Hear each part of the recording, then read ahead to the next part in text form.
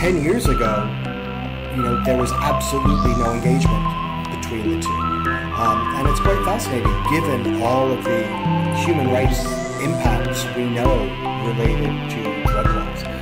Whether that's things like the death penalty, whether that's, right to health issues, spread of HIV infection, whether that's exploding prison populations. Hi, my name is Miz, and this is Promote the Hell Out of It, the podcast where I talk to people worth promoting about subjects I think are worth talking about.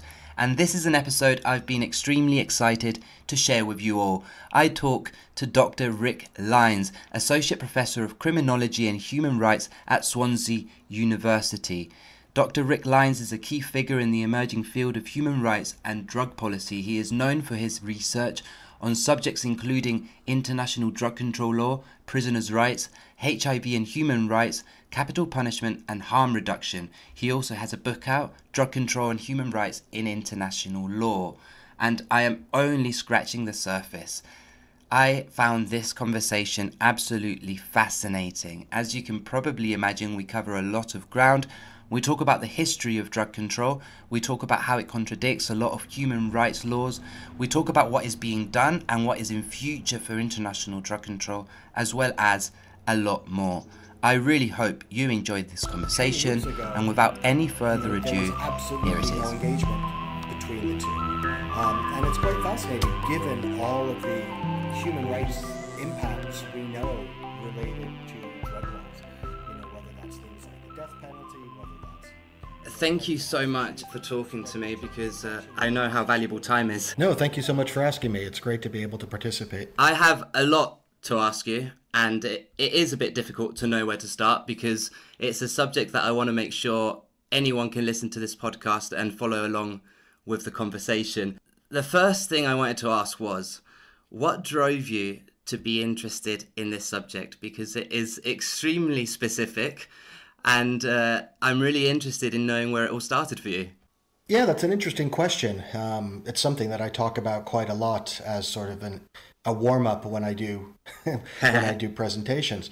Because I've spent probably the last 20 years or so, at least, specializing in one way or another in issues related to drug laws and drug policy. But the truth is that, on some level, I really don't have any real issue in drug laws and drug policy. My interest in the topic and my choosing to focus on the topic comes from my work in other areas. I began my career and still am working in the area of prisoners' rights. Okay. And I worked for many years specializing in issues of HIV in prison. And when I was doing sort of frontline service work early on in my career in prisons, working with prisoners who were living with HIV and doing advocacy work for them, I realized pretty quickly that most of them were people who used drugs or people who had used drugs at various times in their lives. Yeah. So that sort of compelled me immediately. I needed to begin learning about drug use. I needed to begin, learning about the laws and policies that were having an impact on the lives of the people that I was trying to advocate on behalf. Yeah, of course. And similarly, when I was working more broadly on prisoners' rights issues, we know the huge number of people incarcerated around the world as a result of drug-related offenses.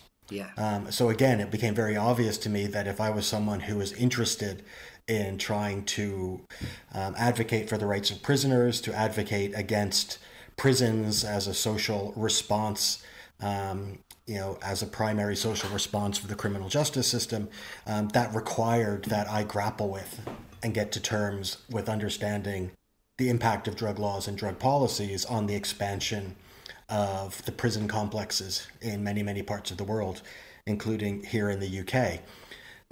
So when I sort of boil it down, I tend to say, the reason I do a lot of work on drug laws and drug policy isn't necessarily because I'm interested in drug policy, but it's because bad drug laws and bad drug policies have an incredibly negative effect on other issues that I do care deeply about. Again, whether that's prisoners' rights, whether that's HIV, whether that's racial justice.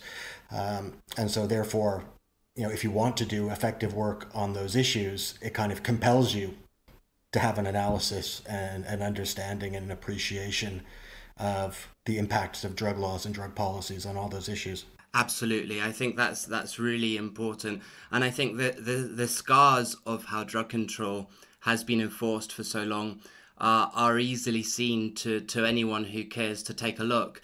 But what I was really interested in was I started reading the introduction that you sent over to me before our conversation, and it was in the different stages that you mentioned of international drug control in what sparked everything off, because obviously we all think about drug control in terms of what we know from the media, what we know from our lifetimes or our parents. But could you maybe expand a little bit on what the origin was? Sure. I mean, well, I think maybe just to start with the current day and to work backwards, I suppose. I mean, the important thing, again, that sort of underpins all of my work on drug laws, I mean, the important thing to understand about drug control as, whether it's an ideology or a social or political project, or whether it's a framework of laws, however you look at drug control as an objective, it has the objective consequence of legitimizing and strengthening the authority of the state, whether that's by creating frameworks of laws and policies and policing that obviously gives additional powers to the state, whether that creates a sort of an ideological rationale about the need to suppress drugs, which therefore justifies the increased state authority in all these areas. And the rationalization in that regard is really key, because we have to think that the idea of suppressing drugs, which is the language that was kind of used 100 years ago, opium suppression, trying to eradicate the use of opium at the time, that, as kind of a social project or a political project, that creates a state justification for interest and engagement in some of the most kind of intimate and private parts of our lives. It creates a justification for the state to have an interest in what we do with our friends, it gives them an interest in what we do in our own homes, in the privacy of our own homes. And it creates a legitimate state interest even in kind of the most intimate decisions about what kind of intoxicants we choose to put into our own bodies, whether that's for recreation, whether that's for pain relief, whether that's for socializing.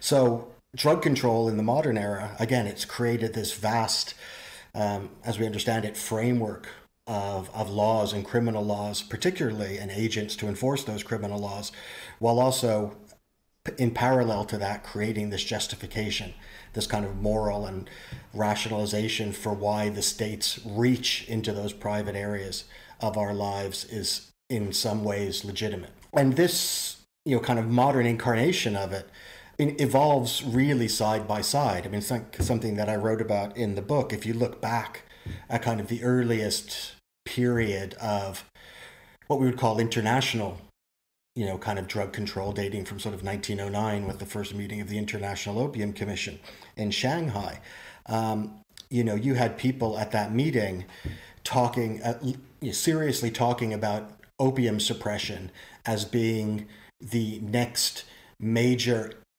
international collective humanitarian project, following on from the abolition of slavery, in the 1860s. Like seriously talking in those kinds of terms.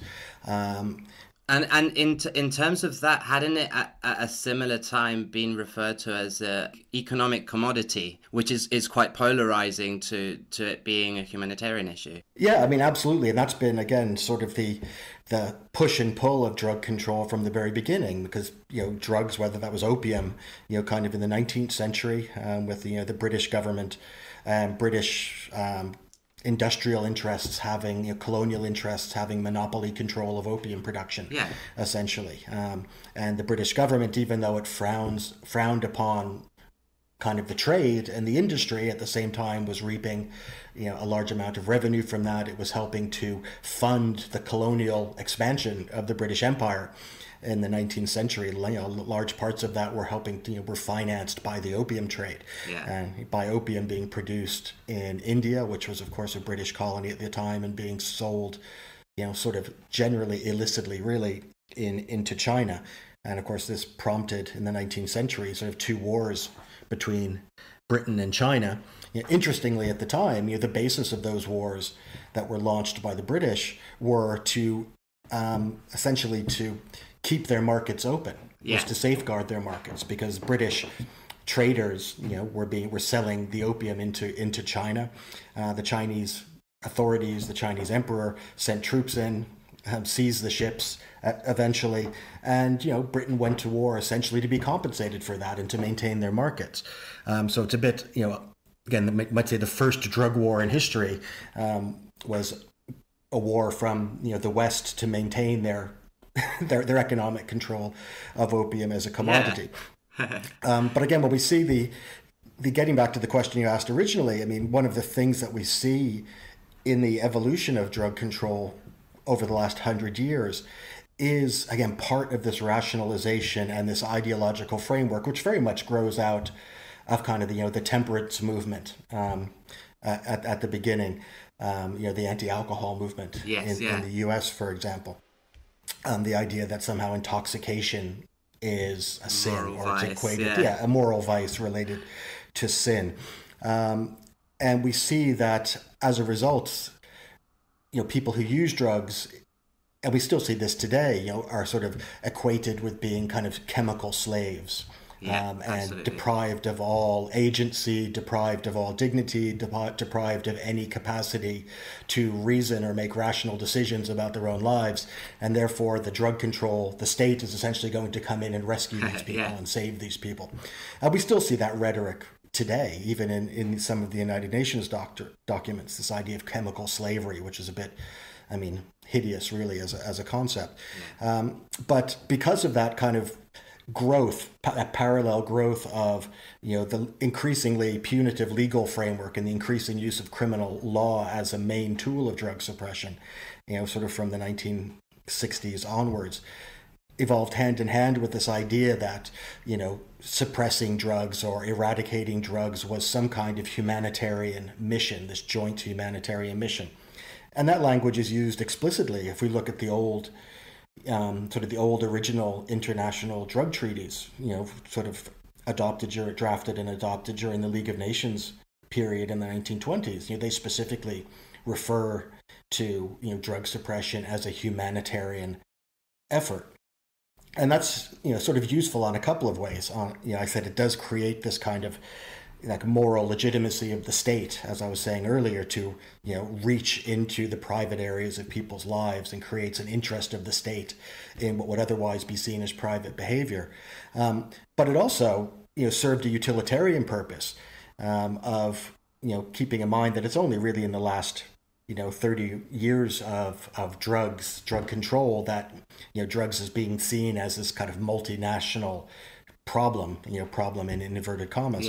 But before that, you had, a small number of states who were really committed to the idea of opium suppression or cannabis suppression, and lots of countries who didn't really have a particular vested interest in it at all.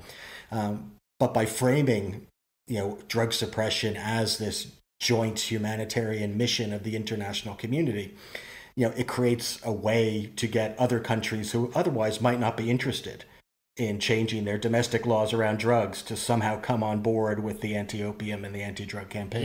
Yeah, that's something I was really interested in, because obviously in order for it to work, as many people, as many countries as possible need to be involved, but you need to push a sense of shared purpose for that to happen.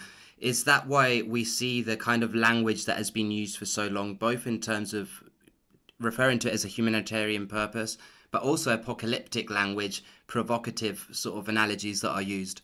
Yeah, I think it's a variety of things. I think certainly early on, and some of the kind of the earlier writers talk about this quite specifically, about, framing it as this shared international cause, as you said, this shared mission, actually had sort of a utilitarian purpose. And there was one, I can't remember who actually wrote about this, but they said, the United Nations sort of as the body to progress international drug control. They sort of said, well, you couldn't really have been as successful as you have been in progressing international drug control if it wasn't done under the auspices of what is seen as an altruistic, multinational, Yeah. international community body like the UN. The fact that it's being done through there, the UN, of course, also being, the home of promoting human rights and pushing forward human rights standards and economic standards and environmental standards, the place where countries come together to address these big and important human issues. Yeah. Having drugs as part of that remit really gave it a sort of credibility and a sort of moral strength that it might not otherwise have enjoyed, particularly early on. I mean, obviously the drug, the illicit drug economy has changed very, very much, and many more countries now affected either by drug trafficking or by drug-related violence or by drug-related health harms than there were maybe 40 or 50 years ago. So in many ways you could argue that's actually as a consequence of the current system rather than the current system being a response to that. This is what I was going to ask. When you heighten this sense of fear against drugs, has that had a direct impact on what people are willing to do in order to catch drug offenders and how they're willing to treat them as well?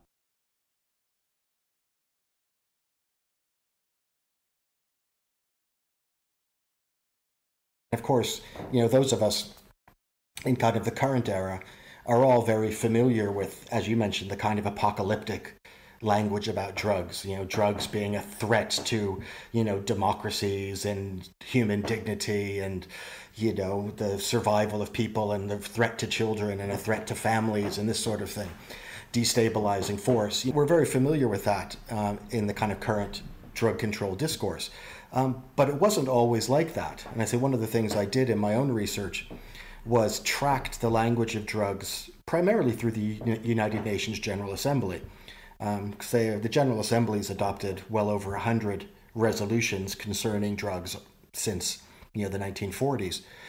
And you can really see a pivot point in sort of the mid-1970s where all of a sudden the language changed, where for the 30 years up to that point, drug control resolutions tended to be very dry and technical sorts of things. They didn't really have any kind of fiery language attached to them. Okay. But you're going to get into the 1970s, you see that pivot. And say in the book, I actually point to a specific resolution where all of a sudden you start to see this language, and it's very, very clear when you actually read, when you read the resolutions chronologically from sort of 1946, 47 up until 1975 or whenever it was. And then you get into the kind of language that we're familiar with about drugs being this kind of existential threat to the global community. And again, as I said at the beginning, it's like keeping in mind that drug control as a body of law and as an organizing principle for societies has the impact of legitimizing and strengthening the state.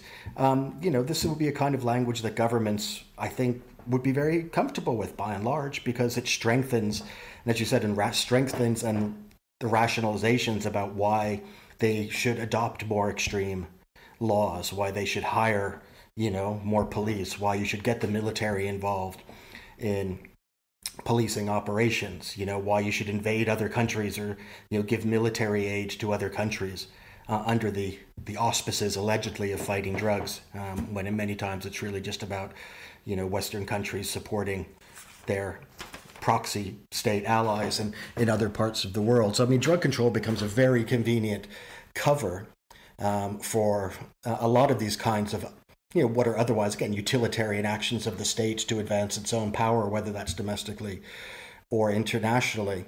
And that's something we see still going on today. And I say in a lot of the negative impacts that I think we see of the war on drugs today is very much a consequence of that increasingly punitive criminalization, militarized approach to addressing drug use and drug markets. Yeah, it's really interesting how many people are hurt as a consequence as well.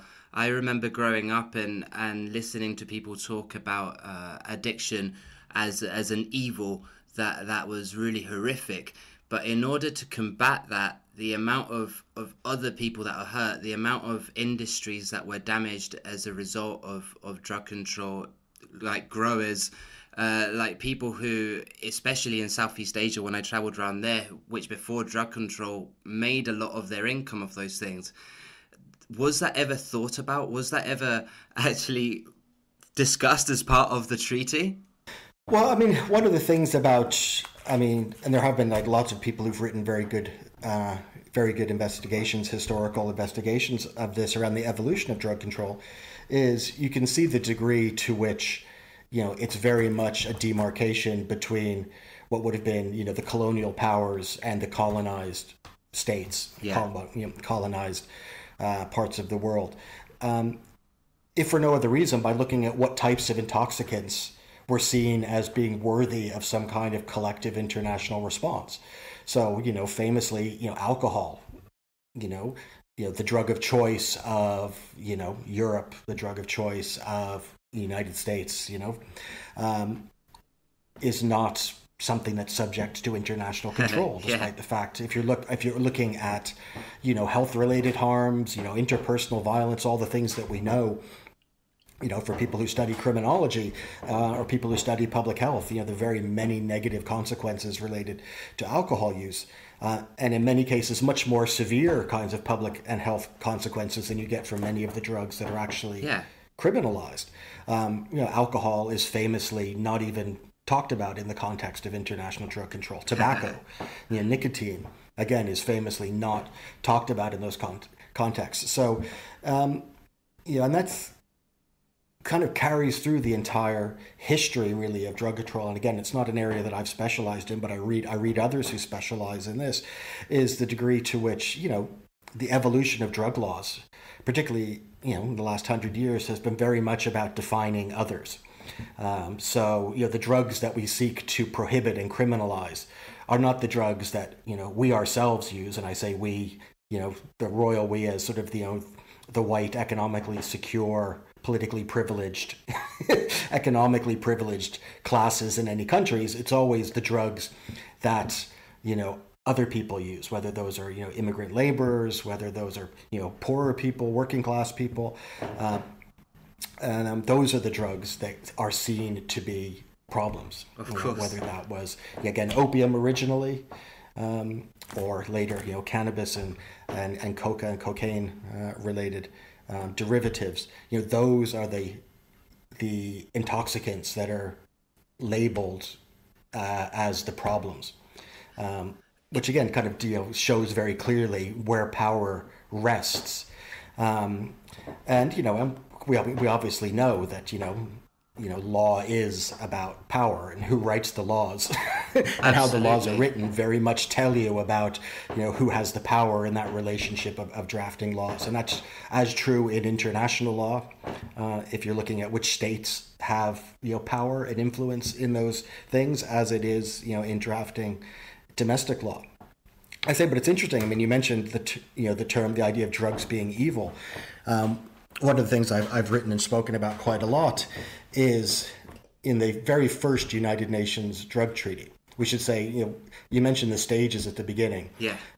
Drug control law, international drug control law, which is what I study primarily, has evolved through a series of stages. So, and I say I base this on kind of an earlier interpretation from the 1920s by a U.S. Legal academic named Quincy Wright.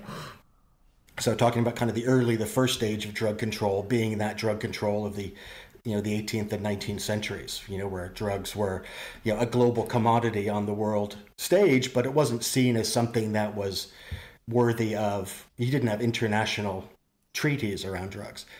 Then the second stage would have been what we call the early multilateral stage. So again, beginning in 1909 with the International Opium Commission, and then 1912 with the adoption of the first International Opium Convention.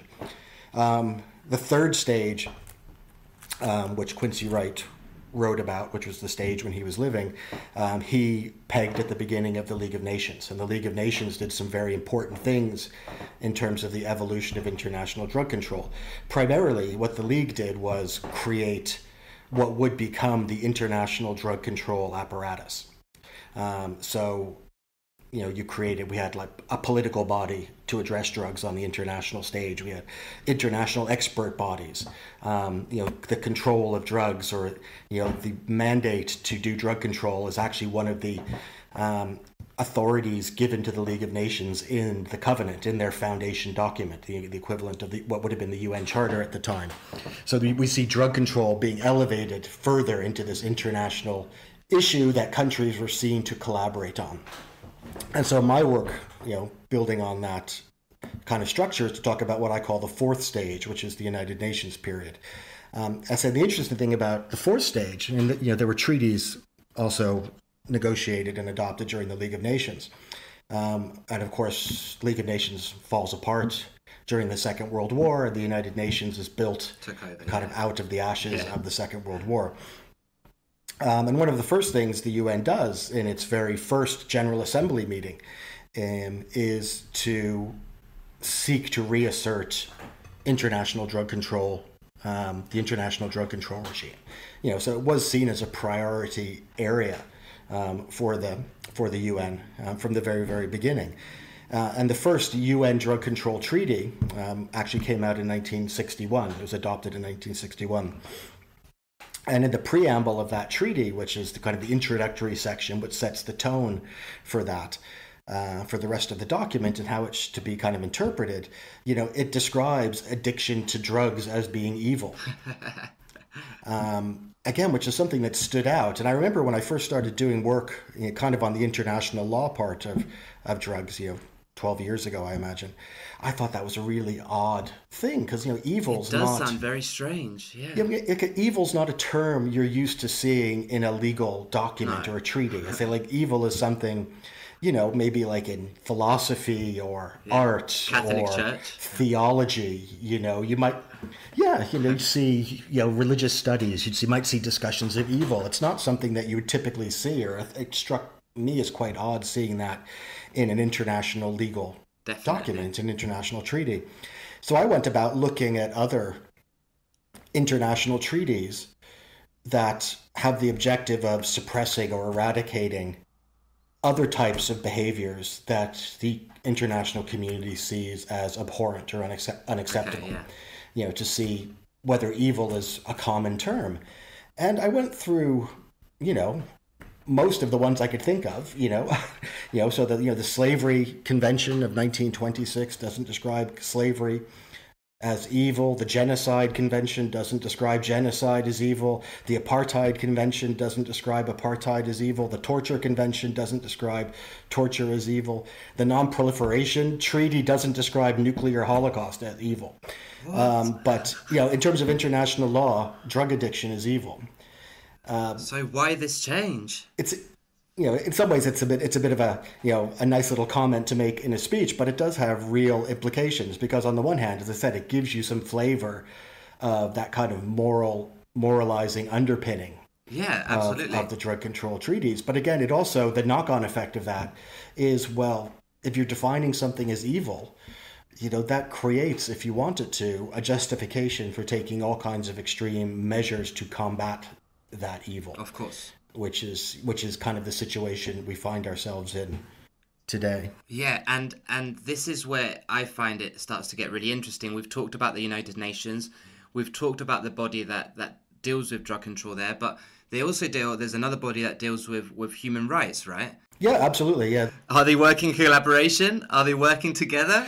Well, that's an excellent question. I mean, certainly at the time I started doing this work, in international law. I said for the first half of my career, my work on drugs was very much at sort of domestic level, and whether that was providing services for people who use drugs or doing kind of national level advocacy in Canada or in Ireland, where I was living on prison reform and criminal justice reform.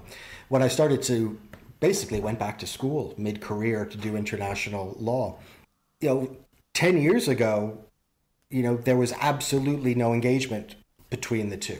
And it's quite fascinating given all of the human rights impacts we know related to drug laws. Whether that's things like the death penalty, whether that's, right to health issues, spread of HIV infection, whether that's exploding prison populations, whether that's all kinds of, police violence and abuse or use of military. There is and always has been a whole range of human rights violations that are integrally linked to drug enforcement. But when I started doing work in international law and drugs, I say 10 or 12 years ago, there was basically no literature on that. There was nothing really in the scholarly literature, the human rights literature looking at drugs. The Amnesty Internationals didn't really have a position on drugs. If you looked at United Nations human rights bodies, they really hadn't done anything thematically on drugs. There might be a mention here or there of something linked to the death penalty. And it was to the point where there was sort of a very famous speech given by Professor Paul Hunt, who was the UN Special Rapporteur on the right to health at the time. Okay. So basically the UN expert on the right to health. This was in 2008, I think it was. He gave a speech at a big international conference where he was talking about his own work, and he would say how frustrating it was because he'd go to Geneva, which was the home of the UN human rights system, and talk about human rights, and that was fine. And then he'd go to Vienna, which was the home of the UN drug control system. And he said you could talk to the representatives of the same governments and they'd have completely different opinions on drugs and human rights. So his famous sort of phrase at the time was that, it was time for the UN human rights system and drug control system to cease working in parallel universes. Yeah. And that's been a big focus. And I think that's one of the areas, if we tracked the development of, human rights and drug control, which is what I actually specialize in, we have seen some significant progress over the last 10 years. And that progress has largely been driven by civil society organizations, non-governmental organizations who've taken up the issues related to drugs and human rights, again, whether that's coming from, sort of a law enforcement perspective or a health perspective, or, the increasing presence of organizations of people who use drugs, taking the stage, or organizations of small farmers and peasant farmers talking about their issues and the other economic livelihoods, linked to producing, small crops of coca or opium. So there has been increasing success in this regard. And we actually had quite a major milestone earlier this year when we published international guidelines on human rights and drug control. And this was a project that was a 3-year project that held expert meetings all over the world. It was a project driven by the UN Development Program and also an organization that I'm affiliated with called the International Center on Human Rights and Drug Policy, which is at the Human Rights Center at the University of Essex. And so we published the final guidelines just in March. We recently had an expert meeting in Geneva sponsored by the High Commissioner for Human Rights to help us finalize sort of some additional commentaries to flesh out the guidelines. But again, that's been sort of a 10-year period, moving from, sort of the start of that process where there was basically no mention of human rights within drug control meetings, and there was really no mention of drugs within human rights meetings, to a point where we do see some engagement. And certainly both of those systems now know that they have to take account of those issues. Again, the big challenge for those of us who work on these issues now is moving from, we've succeeded in moving from silence, I suppose, to discourse. But now the thing is to move from discourse to actual action and implementation. And that's obviously, in most kind of human rights campaigns, that's always the big issue. It's easy for organizations and companies and governments to kind of say nice things and change their language. But actually, living up to what that new language implies is a much different sort of struggle. Yeah, which I'm guessing brings up issues in itself, because there's been so much pressure for all these countries to get behind drug control that how much pressure will there be upon these countries to actually start making changes now? That's a very, very good question. And I think hopefully the guidelines can provide at least some underlying framework for how those things might be done. Yeah. But the reality is that, the vast majority of human rights abuses that happen as a result of drug control happen at national level. And again, we can go through the list, whether that's, the death penalty, whether that's, racist policing and racist applications of laws, or, over incarceration and, racial injustice in terms of incarceration for drug related offenses, or HIV and overdose and other kinds of health related issues. By and large, all of those are actual issues of drug control as it's implemented in domestic levels, which means to actually begin to resolve those, surely, international language and international standards has a role to play. But with any kind of movement to change laws and promote human rights, the real heavy lifting of that is done at national level by affected populations, by advocates, by NGOs, by activists, by sympathetic, experts and sympathetic politicians and sympathetic researchers.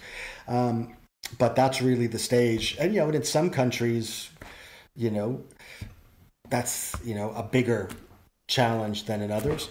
And also, the issues in different countries, are very, very different. If we look at, the issues in Europe, for example, primarily what would, typically be called as consumer countries, who are facing, crisis and overdose and this sort of other things. Yeah. It's very different issues from looking at, Latin America, which we typically, there's overlap between all these categories, but would typically in drug control terms be categorized as producer countries. And you have, very serious, issues related to not only violence from, drug cartels for control of markets, but also violence from the state as well. Yeah. So very different issues.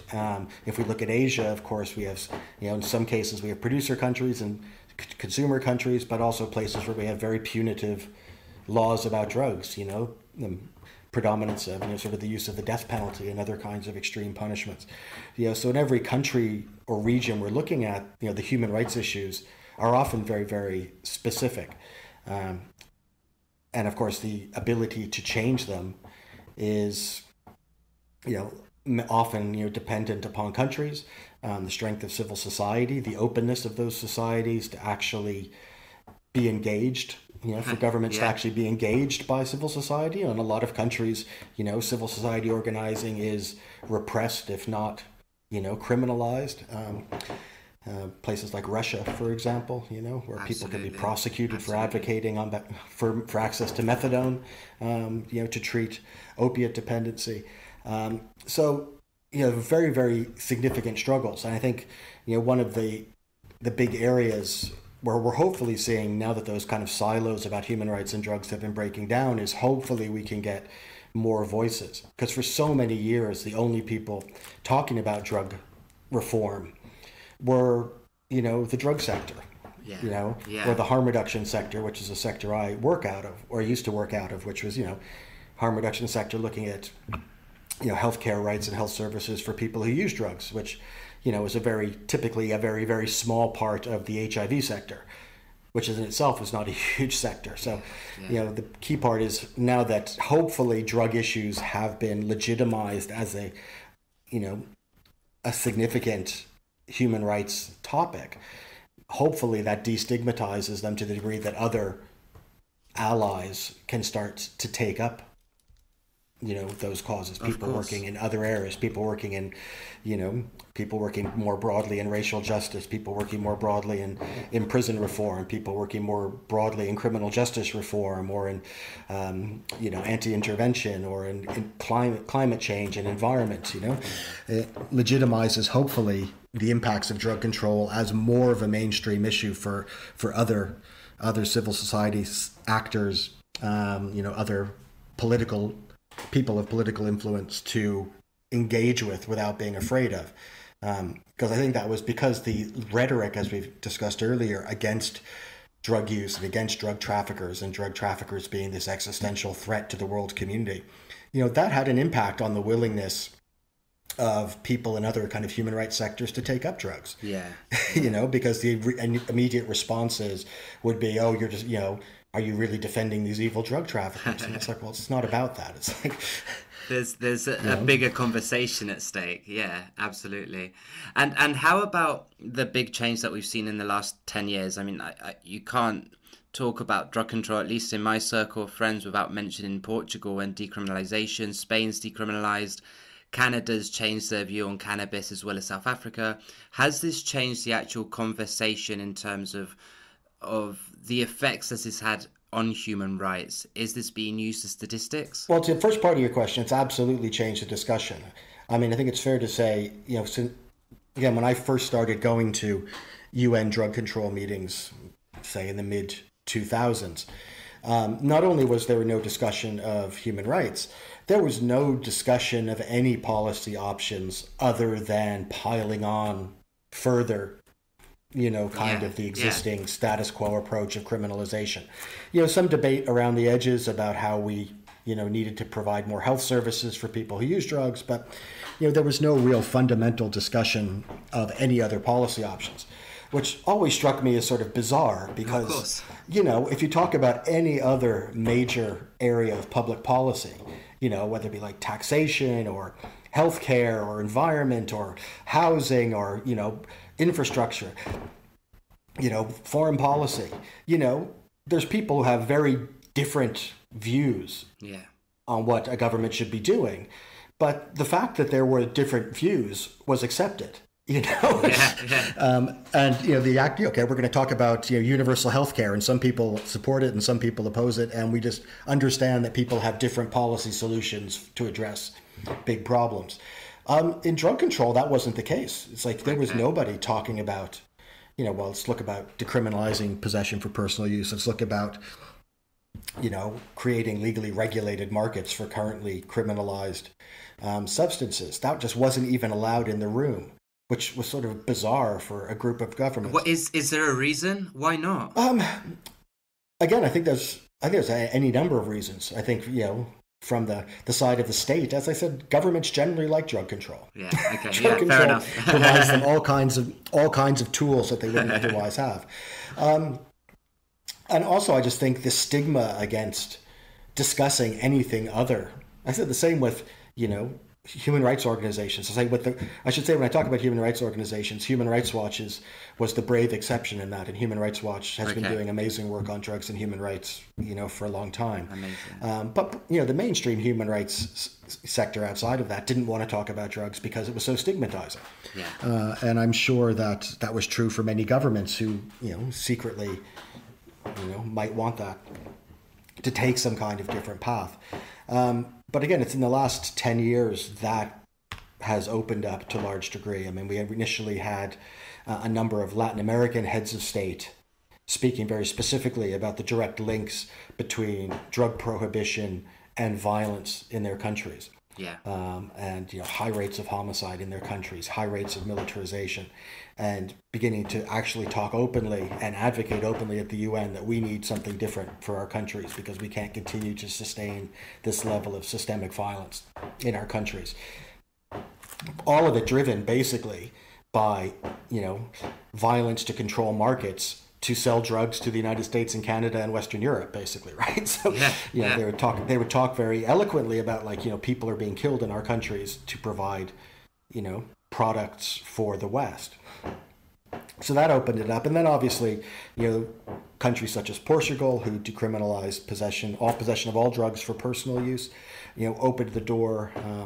The moves on cannabis by Uruguay, and then obviously the referenda in various U.S. states were very significant, and now Canada, obviously a big country, my home country, moving to legalize cannabis. Again, that's all opened up the debates, and to some degree is, kind of let the cat out of the bag because it's now again legitimized some of these discussions.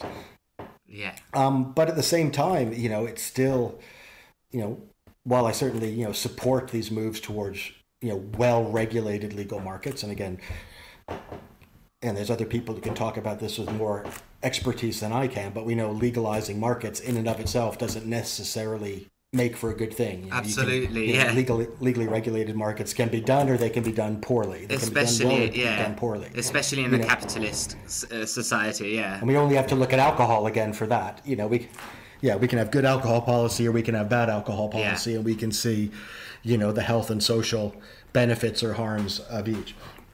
But that said, removing criminal laws, in my mind, is always a good thing, because to me, whatever social problem or health problem you're trying to deal with, criminalizing people involved in it, is always going to be a negative. Absolutely. So we've seen these moves open up discussions, but again, it's as you open up these discussions, it creates other questions. I mean, certainly in the United States, for example, when we see state level referenda that have legalized cannabis, there's been an increasing advocacy from drug reformers, from Black community leaders and racial justice leaders, looking at, what do we do with the tens of thousands, hundreds of thousands of people who have criminal records as a result of using or selling cannabis. That's the thing. Things that are now completely legal.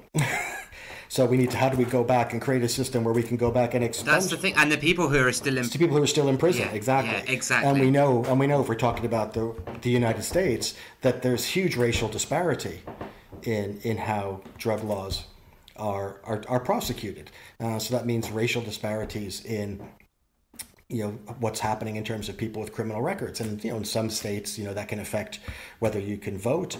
It certainly can affect whether you can actually get a license to grow cannabis legally in the new legal cannabis markets.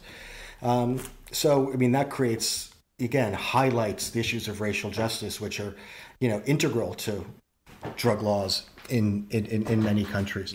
It also gets to the question of what some people could call cannabis exceptionalism. It's like, okay, well, it's great if we move to a legally regulated market in cannabis, which is, I think is a positive step. But, what about other drugs that are actually much more dangerous, that cause a lot more, harm to people potentially who are using them? The kind of drugs that are driving, pandemic levels of overdose in some countries, again, including Canada. Canadian drug reformers and people who use drugs are some of the most vocal and articulate on this. We have a massive overdose crisis in Canada, and it's great that we've moved to a legally regulated market in cannabis, but if we need to look at beyond that as well. If we really, if we recognize, so if Canada recognizes, for example, that criminalization of cannabis use in cannabis markets has negative overall effects on a variety of other areas of health and social policy and criminal justice policy, well, that's equally, or if not more true, for other types of drugs. So we can't stop the conversation at cannabis. Cannabis has to be the opening of the door, not shutting the door behind. And I think it's really dangerous as well. The idea of legalization in the current climate we're in gives the power to big corporations to put so much money and marketing behind products. And we've seen this done. We've seen the effects that had on tobacco. We've seen the effects that it has on alcohol. So it seems ridiculous for the next step to be the next step to be replicating what's been done and hasn't worked now on different drugs. Yeah, absolutely. And again, it's something I think that is a challenge to some areas of the drug reform movement, because again, I don't want to harp on the United States because the United States gets too much talked about in drug control. But at the same time, it's an interesting example of that, because if you look at the main anti-marijuana lobby in the United States, the main group that's lobbies against legalizing cannabis in various state referenda, who have, celebrities and politicians signed on and this and that. One of their most effective talking points is specifically the point you've just said, that we don't want to turn cannabis over to big corporations, to big tobacco, to big alcohol, to big pharma, and start selling it and blah, blah, blah. And, that's actually a legitimate point, and in fairness, some of the drug reform community has been very vocal in response, saying, well, we're not pushing a pro-corporate, libertarian model of drug control. or drug legalization. But at the same time, again, it's difficult because for so long there's been no discussion.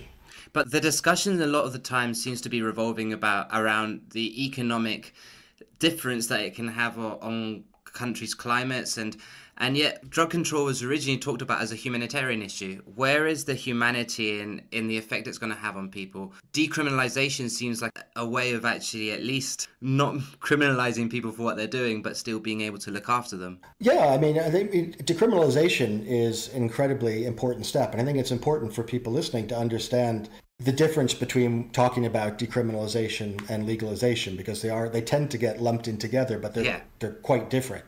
I say what we see in places like Portugal, for example, is drug markets are still illegal, so the purchasing, drug selling is still technically illegal. But if I'm an individual person who uses drugs, I'm not going to be subject to a criminal charge if I have a personal amount of cannabis or heroin or cocaine or MDMA or whatever it might be.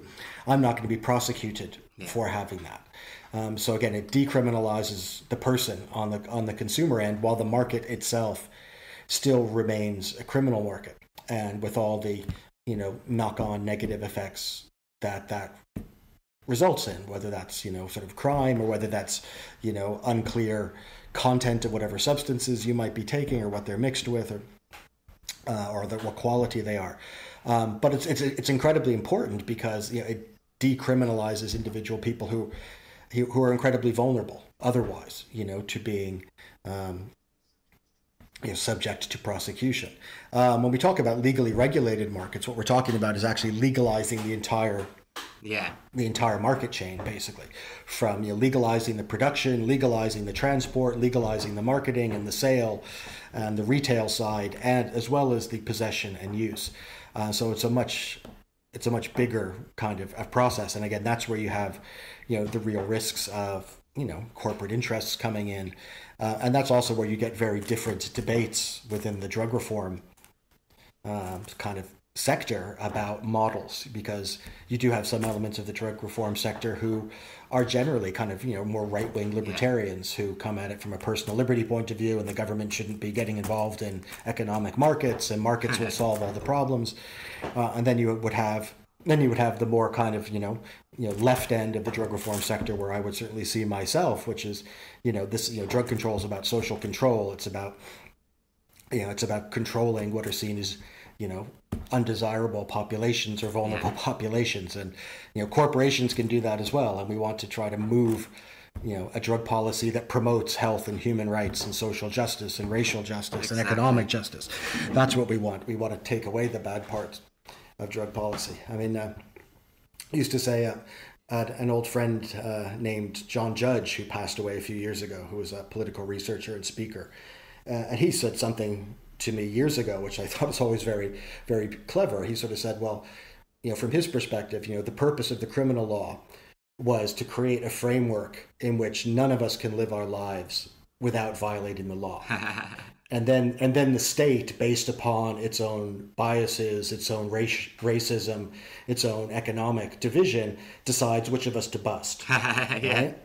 And that's, again, drug control to me was, he said that to me before I sort of started working more formally in drug control. But I mean, drug control to me is the epitome of that, when we see who gets targeted at the sharp end of the drug enforcement stick. Absolutely.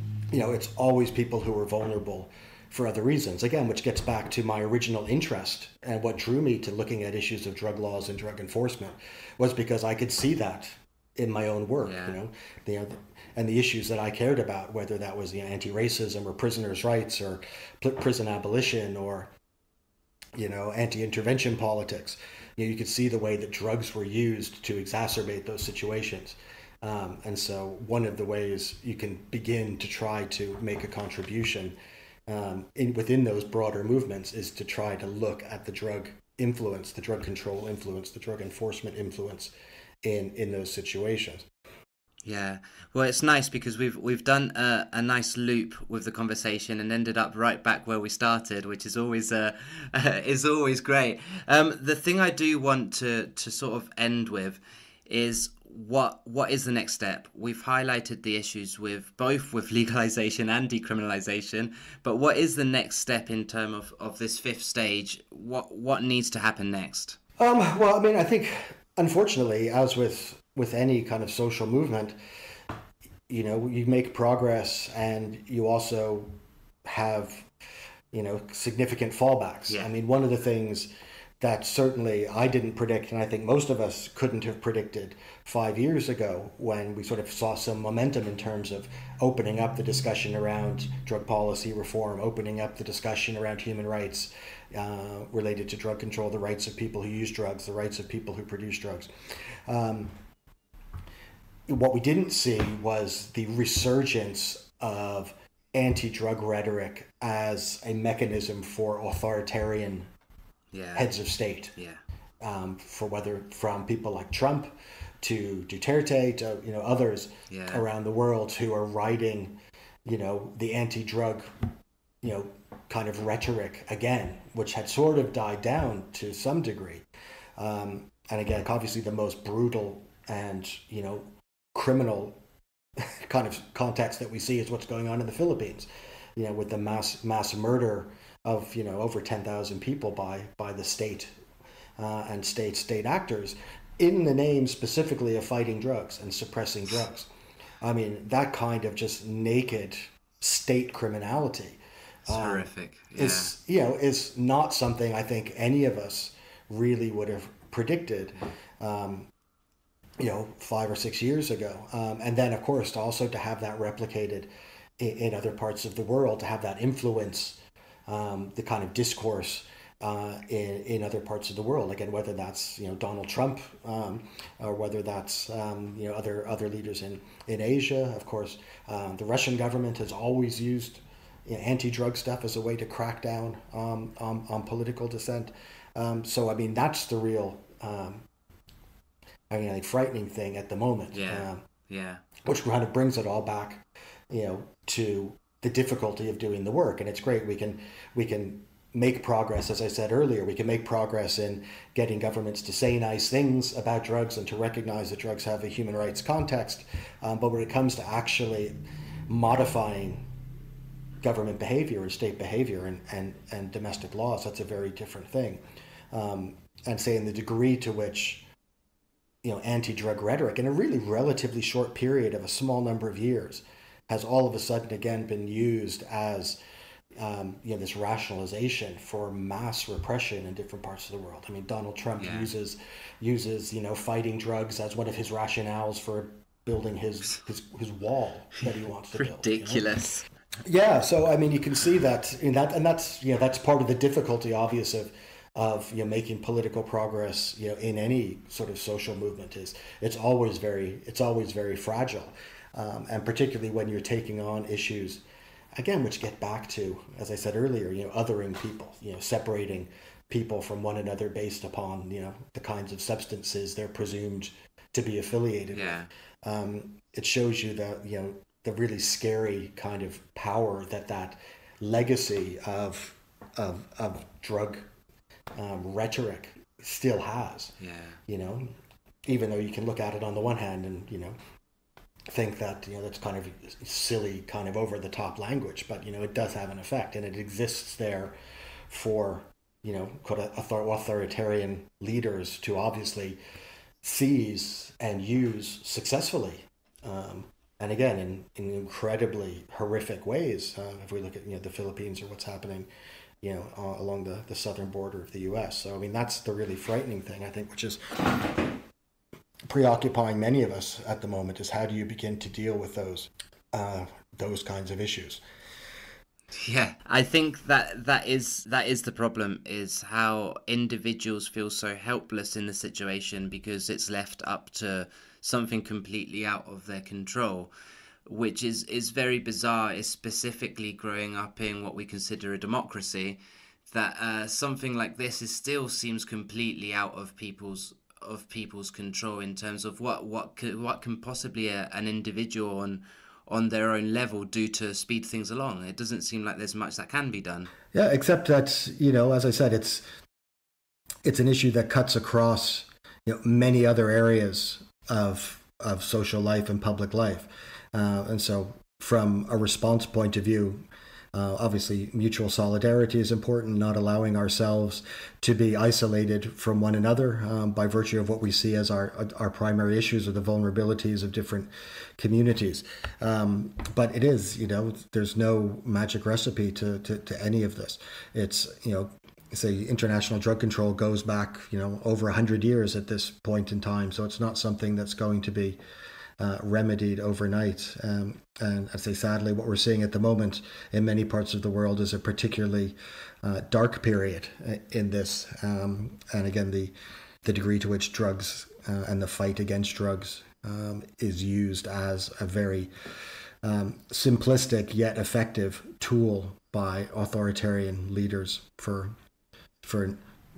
nefarious purposes. Yeah, absolutely. Well, if nothing else, at least podcasts like these also help encourage discussion about the subject and help people talk about it. I've really enjoyed talking to you, Rick. It's been an absolute pleasure. I've learnt a lot, so thank you so much.